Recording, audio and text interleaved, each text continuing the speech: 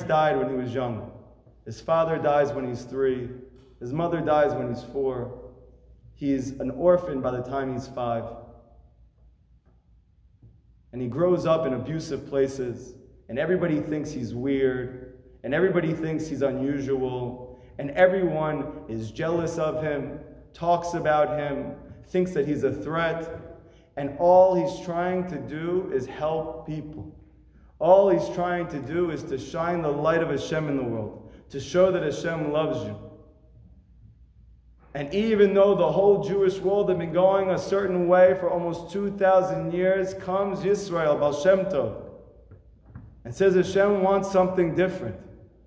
He wants love. He wants peace. He wants unity. Yes, it's good to learn Torah. You know what he likes more?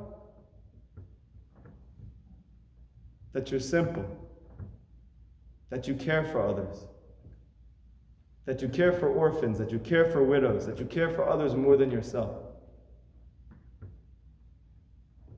And he was vehemently attacked for this in his lifetime. Vehemently attacked.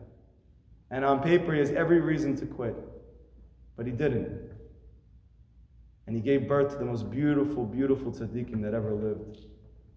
The Maggid of Mezrich, the Noam Elimelech, Rav Zusha of Annapolis, Rav Nachman of Horodenka, Rabbi Nachman of Breslov, the Baal Tanya. All of these beautiful tzaddikim were shining the light of Hashem in the world. No